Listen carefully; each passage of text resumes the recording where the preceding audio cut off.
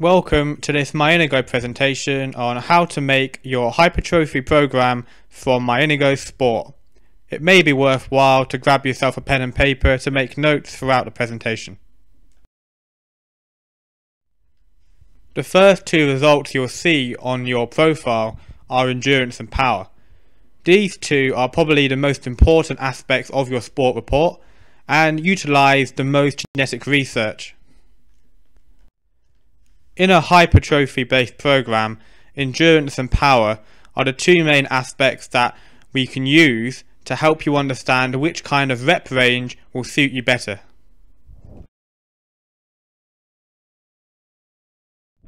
This slide represents the type of rep ranges you can use based on the genetic profile that you have. In general, if your power is higher than your endurance, then you should be utilising more lower rep, higher weight based activity in your session to build muscle. If both your power and endurance are the same or equal, then about 50-50 should be used between your session. Therefore, you're looking at between half your session being lower reps and heavier weights and the other half being higher reps and less weight. If your endurance is higher than your power, then higher rep sessions are more applicable to you. VO2 max is normally only spoken about in endurance-based activity. However, in muscle building it does have some impact. Those in the high category should be able to get more oxygen to their muscles due to multiple factors, but one of those factors being more blood vessel growth within those muscles. This may have an impact on the pump that you get whilst lifting weights, but secondly, it may mean that your sessions can last longer than others because you may have more oxygen going towards those muscles. Lean body mass and hypertrophy response. I guess you can say these two are the gifted gene categories. You can't really do much with them for a training program. However, those who fall favourably between lean body mass and hypertrophy response will be able to get further within a sport such as bodybuilding. However, just because you haven't got a gifted lean body mass doesn't mean that you can't have a low body fat percentage. It just may take longer and more training principles may have to be utilised to reach there. The research on hypertrophy response shows that those in the gifted categories normally have more muscle mass, especially on the upper body. However, most people can probably reach the same sort of level. Again, it may take longer, and again, more complex training principles and nutritional principles may have to be used if you're not in the gifted category.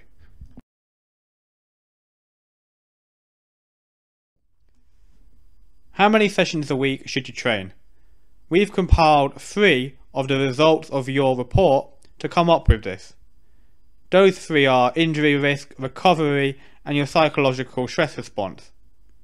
We've come up with 3 outcomes: a high outcome, a normal outcome, and a lower outcome.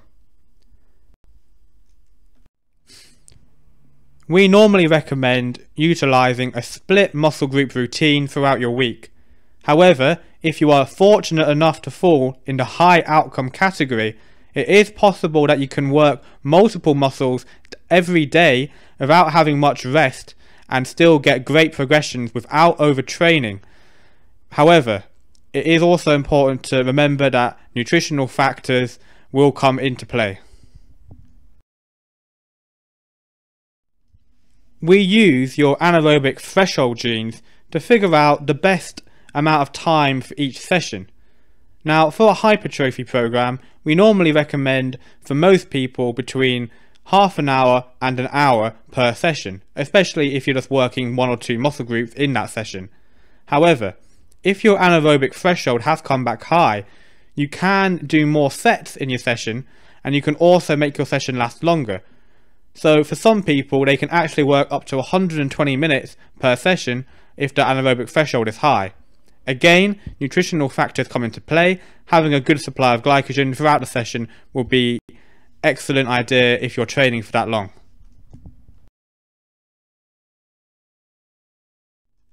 How much rest should you have between sets? This is based on the recovery genetics. Now, if your recovery is fast, you can normally have less rest between sets. However, we still like to utilise certain old school characteristics of, if you're going to lift heavy, have more rest. If you're going to lift lighter, have less rest. If your recovery is slow, you need a bit more time between sets to get the same amount of weight up again.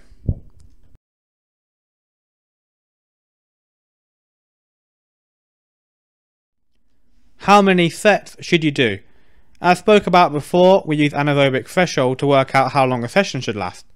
Therefore, if you are in the high category, up to 10 sets can be utilised for major muscle groups. If you come back average, it's probably not so applicable to use so many sets per muscle group. We normally recommend for compound movements sticking around the 4 set mark, and for isolations between 2 or 3 sets. However, if you're in the high category, you can up this dramatically.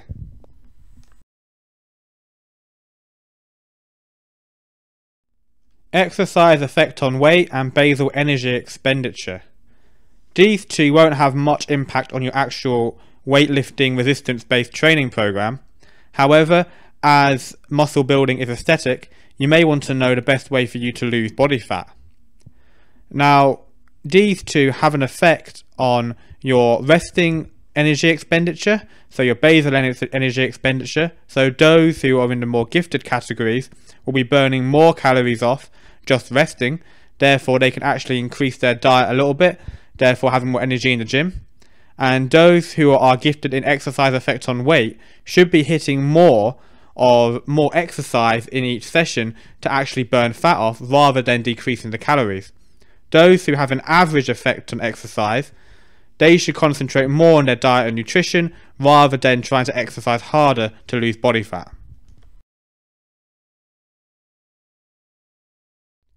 So in conclusion, from this small presentation, you should now be able to choose an applicable rep range for your training program, choose an applicable number of sets, figure out how long you should rest between those sets, know how many sessions a week you should train, and now you know the best way for you to lose body fat.